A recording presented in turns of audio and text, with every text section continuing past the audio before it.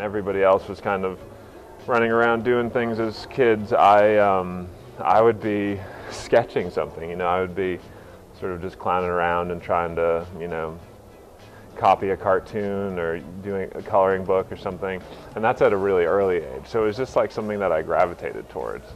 And then as time went by, I realized that I actually I was okay at it, you know, I had some skill at it.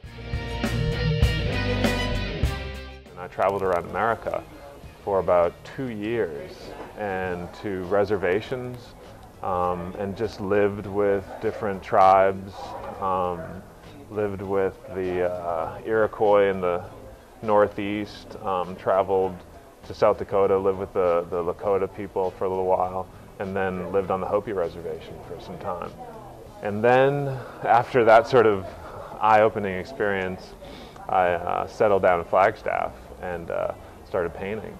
Started painting the I guess 100 years or 200 years prior to now, like so the history.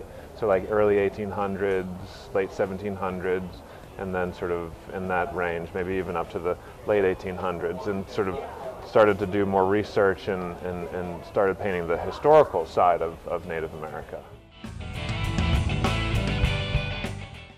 The rich history, I mean the constant discovery of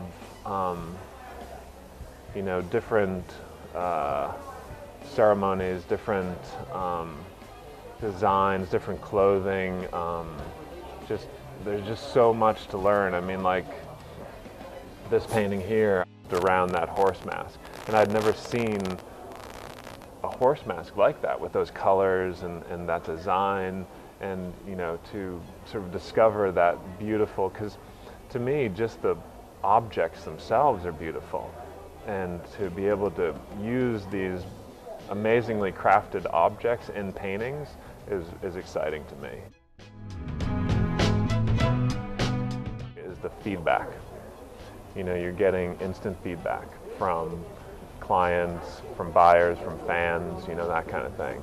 So you're not just in your studio hoping that you're creating a good painting. You're actually getting feedback from people saying, oh, well, that's good. I really like this. You know, this is a beautiful piece here. So that's I think what's so exciting about this show.